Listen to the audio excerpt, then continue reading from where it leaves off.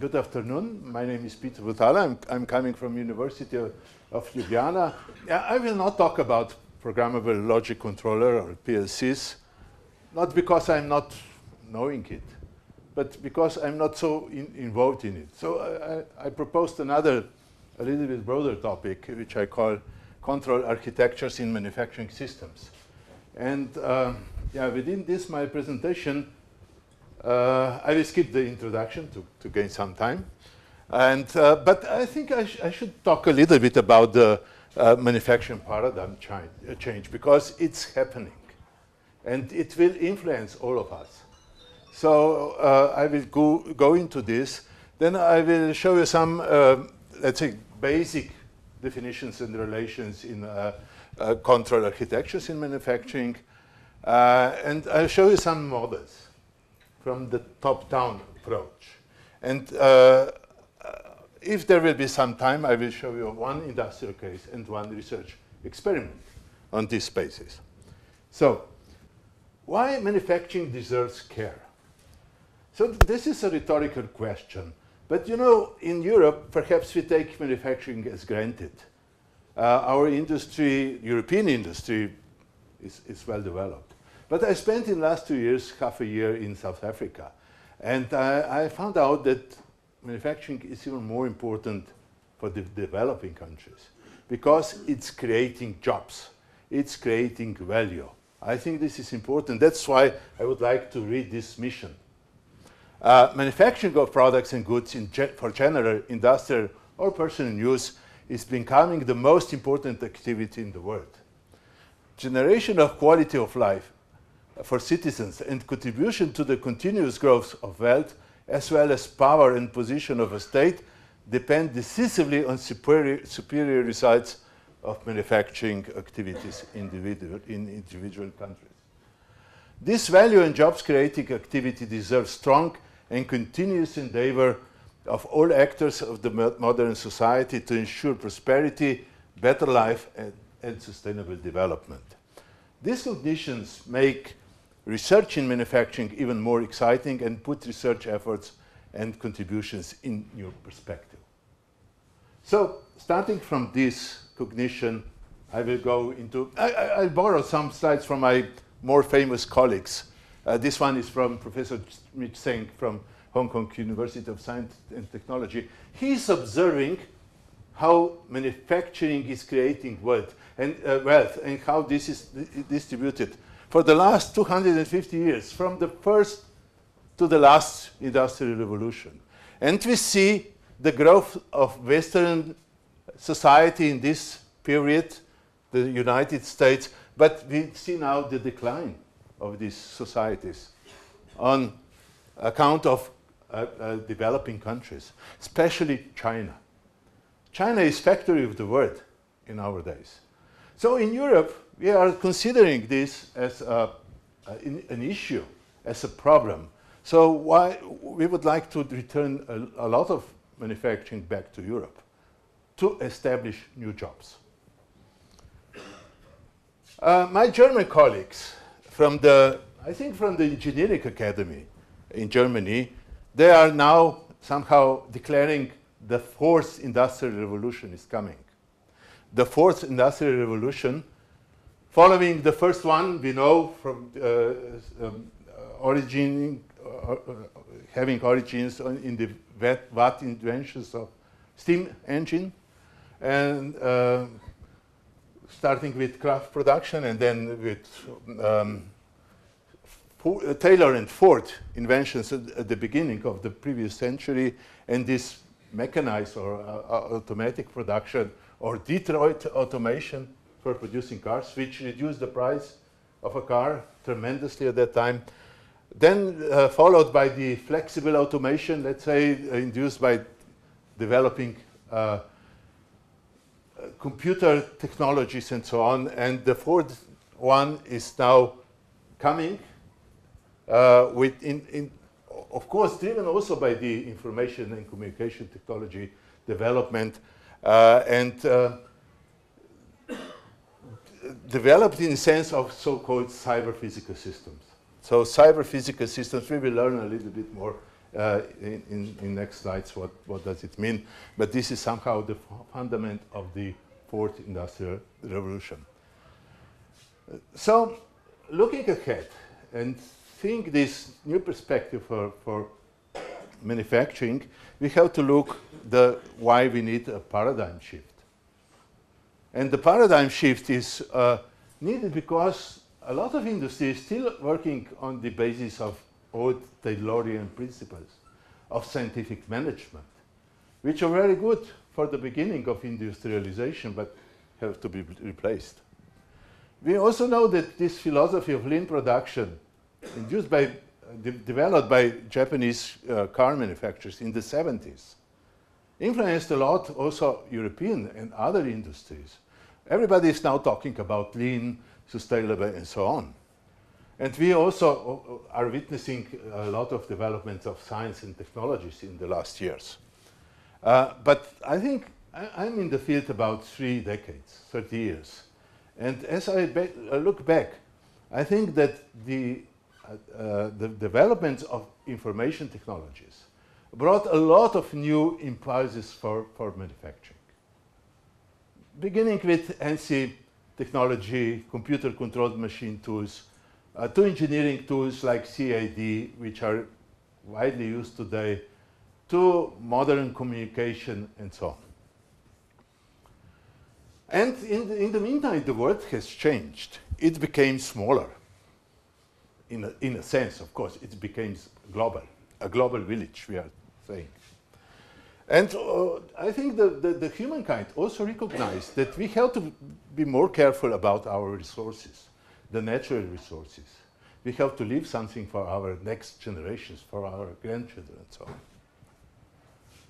And on the other side, of course, we witness that manufacturing is becoming more and more complex. And complexity in manufacturing is a very interesting issue we in my laboratory are facing very much in the last few years. I will skip this diagram. I will leave to the organizers my slide. Perhaps it's interesting to you, and you will see what the next paradigm will bring to us. Where we are now in this mass customization, mass personalization, let's say, paradigm, and we are shifting toward open, complex and adaptive manufacturing systems. Look at the phenomena, what is happening, like crowd financing, crowdsourcing, open design.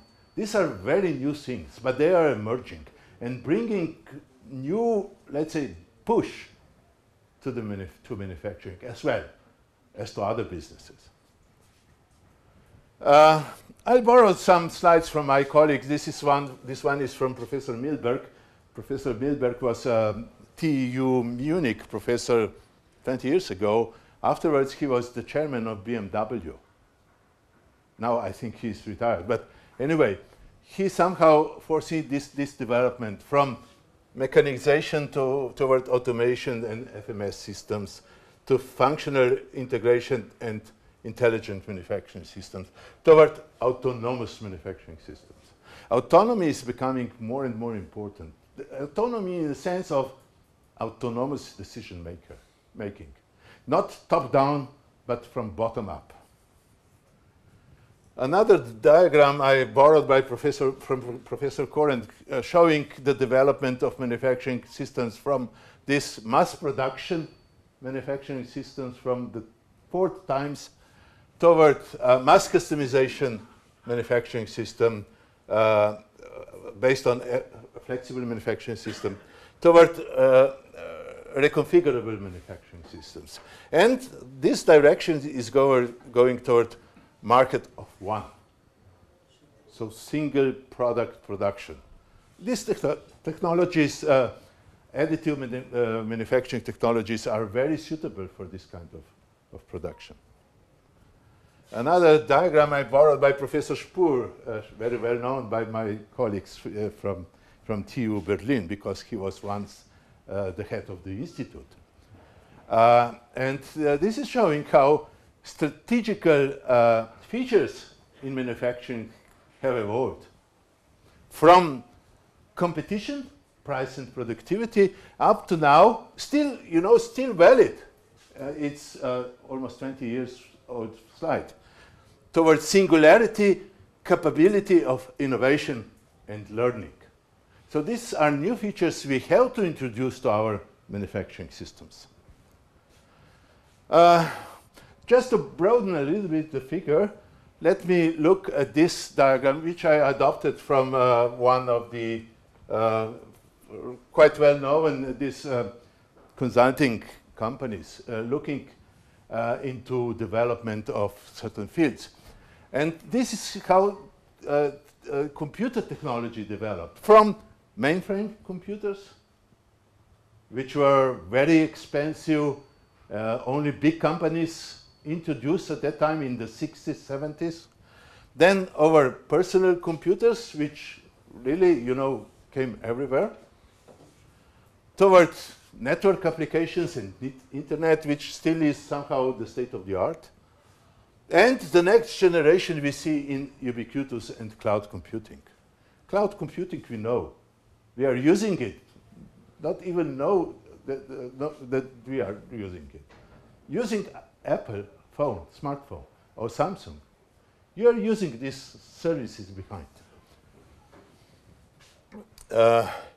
Okay, now the last slide to make the basis of my further presentation is how can we implement, on which basis can we implement control architectures in manufacturing?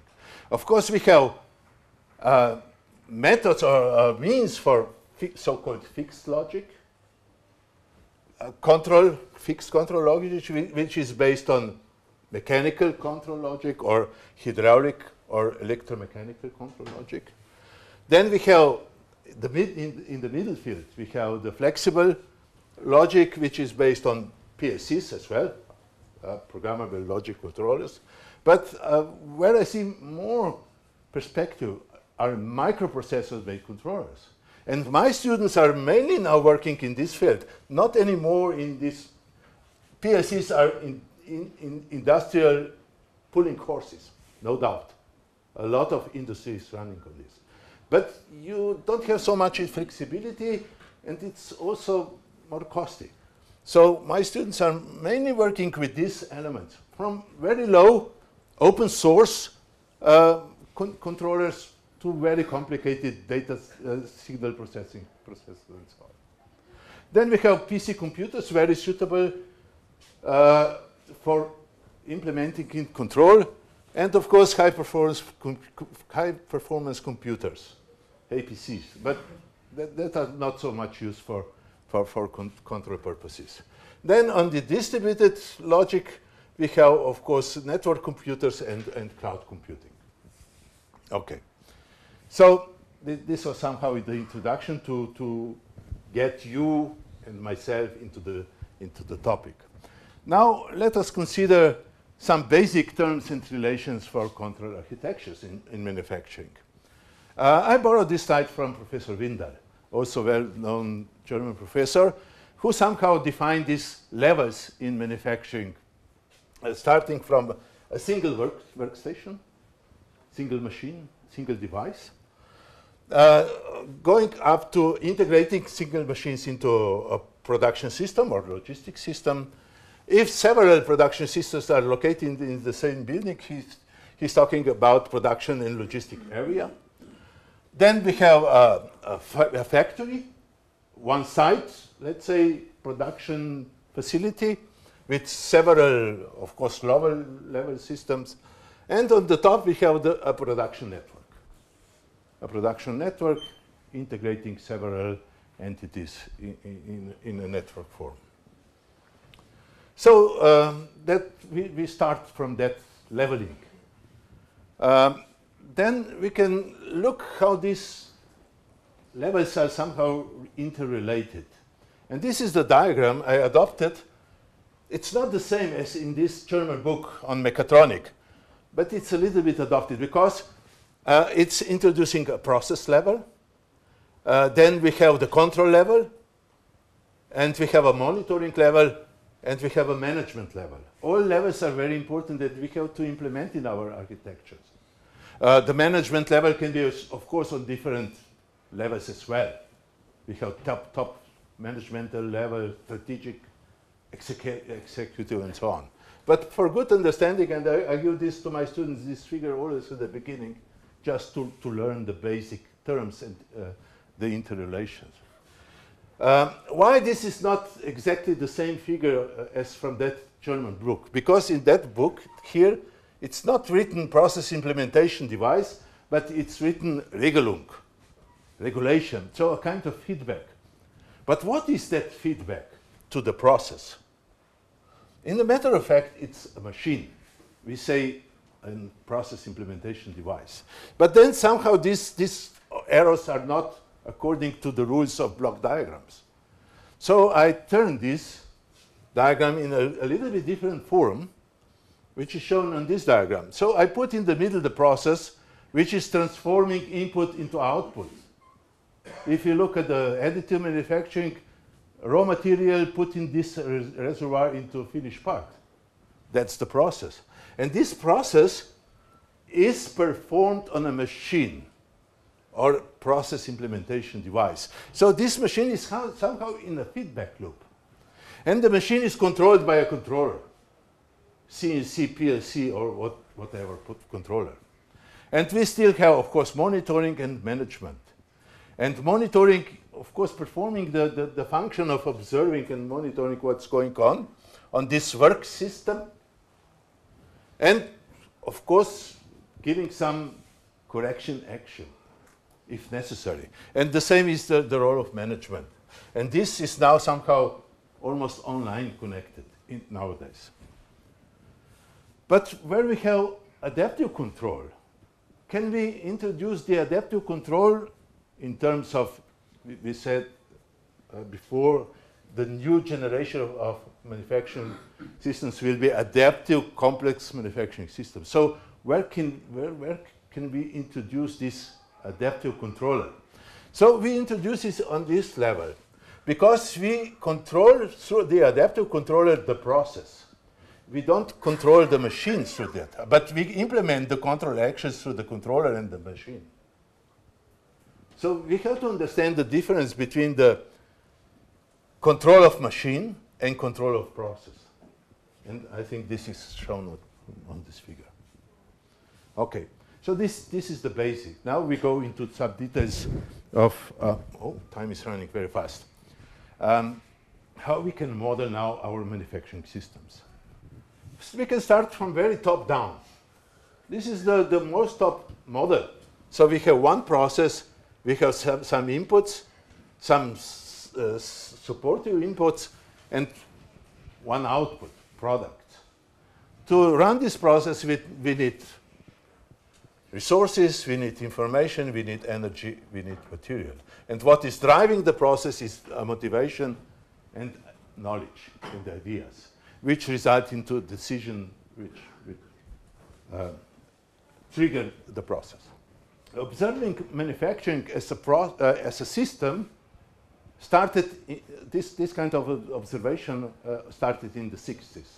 And one of the most outstanding scientists in this field was Dr. Merchant, very well-known American scientist. And he drew, 50 years ago, this diagram showing manufacturing as a system.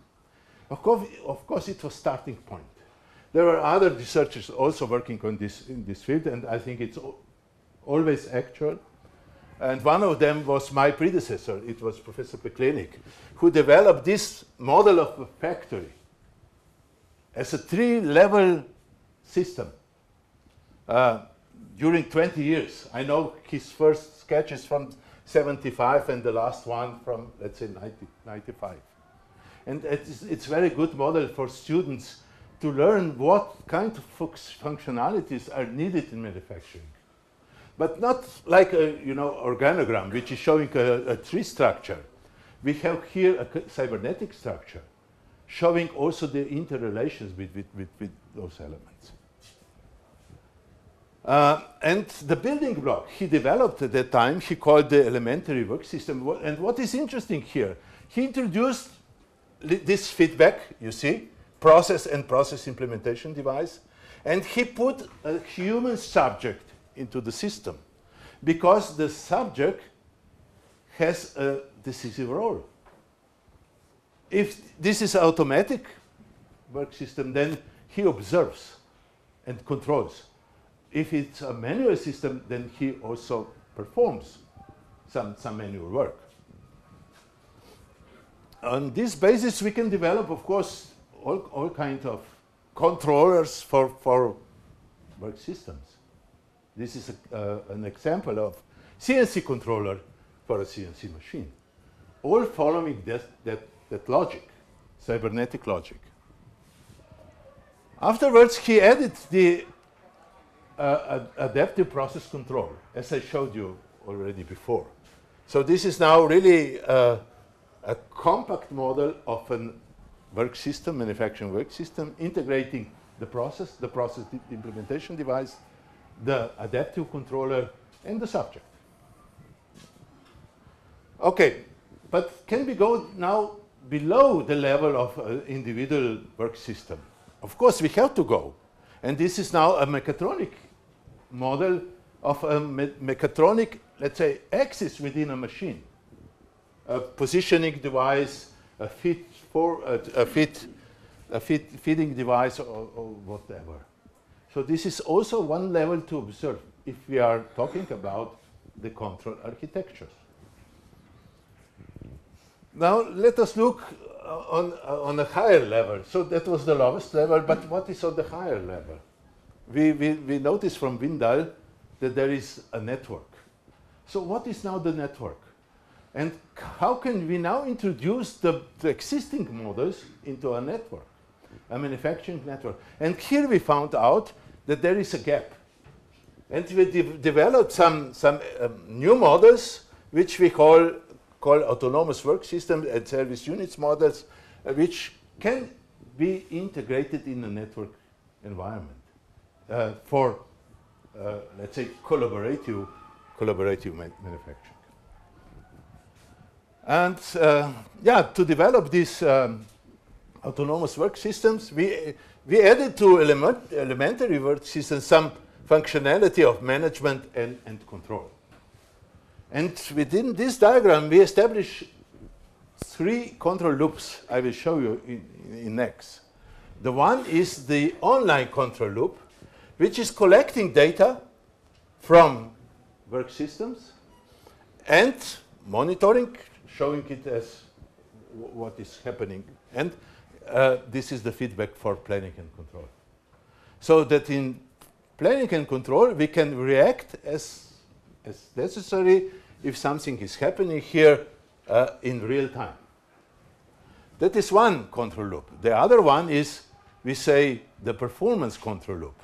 This is not in real time, but it's on a longer time frame. We are evaluating a certain performance and then correcting if there are some misalignments with our codes. And the third control loop is then over the border of this unit within the network. So then we came to a conclusion that learning and knowledge is very important in this kind of manufacturing system. And we somehow discovered that besides the, let's say, sources of knowledge, which are from education and from research and development, we can make some feedback from the manufacturing process itself. We call this learning by doing. So people working in the process, they are learning by doing.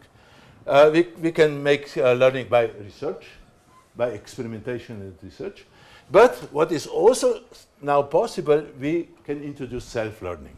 Self-learning here meaning learning from data extracted during monitoring and finding some patterns through data mining. So this is a new source of knowledge. So we introduced the learning loop in our system through knowledge elicitation based on data which are discovered or collected during processes. we found this very, very important source. We published 2 papers now, quite interesting, on this self-learning, and I think it could be a good future for adapting, for evolving and adapting of manufacturing systems. Okay. So I have prepared 2 cases. One is an industrial case in which we developed, on this basis, a manufacturing execution system. What is a manufacturing execution system? It's a system which closes the gap somehow. And it turns this closed-loop control, which is usual in manufacturing, into open loop, the open loop control into closed loop control. Okay, I will skip this. I will skip this as well. I introduce here the term of complexity, which is very important, and the complexity source in manufacturing comes from different factors, but one of the main influencing factors is a human subject, because he sometimes behaves irrational. And this irrationality brings benefits, but also disadvantages, of course. Okay, and this complexity brings us in this point, in this region of our diagram, which leads us to, let's say, unstable situation. So what we are trying to do is that we come out of this region into more manageable region through introducing periodicity or determinism. That's just the framework of this observation. And we have different drivers of complexity, and we can fight to some of these drivers, not to the outside, but to the inside drivers, by simplifying structures, by reducing the incompleteness of information, and we can do a lot in this field by collecting proper data through the processes. We can deal with complexities by learning and enriching knowledge. Of course, first of all, by improving the understanding of complexity, and by introducing some elements of complex systems, such as self-organization, adaptation, and evolution. This is an interesting statement, which is perhaps very important nowadays, because Taylor and Ford tried to simplify work operations. But now we are trying to go away from simple jobs in complex organization to complex jobs in simple organization. This is a kind of message, and I think the world is going into this direction. Anyway, I will skip some slides showing you this one, showing you the elements of support of control and management in manufacturing, from business intelligence to enterprise resource planning, down to SCADA, supervisory control and data acquisition systems. And this is the gap we try to fill with so-called manufacturing execution systems. This is the time scale. On this level, we have low volume of information or data, but these are spent over a large time window. And here below, we have a lot of data which are happening in seconds or milliseconds. I will skip some slides here. So this manufacturing execution system is supporting all the levels of management and control in manufacturing, but somehow filling the gap between the enterprise resource planning on one side and control performed on controllers and SCADA systems on this level. So these are the tasks we defined for this kind of manufacturing execution systems. We started this work 10 years ago with an industrial company producing engineer-to-order products, mainly production energy equipment. And I think this development is very interesting. They are now capable of really controlling their processes, but not only that, also they are capable of rolling out their solutions to other companies. selling this kind of solutions. This is how we started architecture. We implemented it in this really heavy-duty machining workshop. This is how we implemented it by collecting some data directly from controllers and some data via sensors, collected via sensors, and some data collected over terminals in a workshop, looking like that. Very simple operation for a human operator. And we are using this. I will not go into all these details, but just I would like to show you how does it look. So we can see what's happening in our workshop. This is the workshop with machines indicated in green or red. Red means somehow in malfunction, in breakdown, or not producing, and green means producing. So if I would be the manager of this company, I would ask myself what the company is doing. But anyway, that's not the task which I would like to go into. That is one industrial case. The other experiment which I would like to show you is on the way to cyber-physical elements of ubiquitous manufacturing systems. This is perhaps more a research issue which we are doing with our students.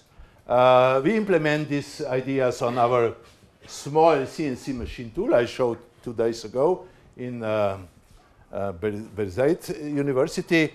It's for us an open thing, so we can really go into the details of the controller and so on. I will skip all these characteristics of the machine, but what would I like to show you? Yeah, we are thinking about so-called ubiquitous manufacturing. Like this is a picture I took 2 years ago in Istanbul on the streets, where there were many of these kind of production units for baking kasten. Yeah, which is very interesting. And that's the idea of ubiquitous manufacturing. So we have a lot of workshops all around producing things, but they have to be somehow connected. And how we can connect and control them, that was the issue here. And we take the elements which we already defined in this model, and these elements we have to put together if we are to do a process. So when we put these elements together, doing the process, we do it on the digital layer. So these are the elements on the physical level. Then we connect them in the digital layer, and we represent them on the virtual layer. And this is very interesting, this presentation, because we present it in 2 ways.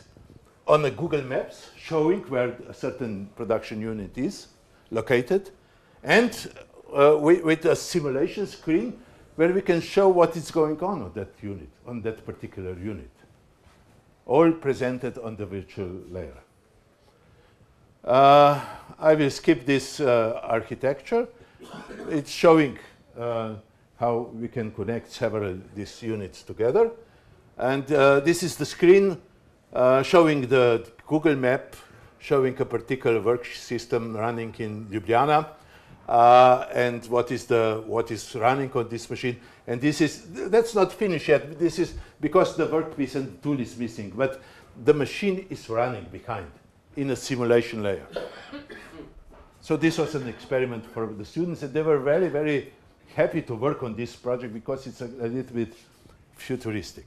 Okay, so this was shortly my presentation. What I really wanted to give you a message is that manufacturing is really a perspective issue and gives us a lot of challenges to research on. And I wanted to show you how we approach in Ljubljana to these issues. Thank you very much.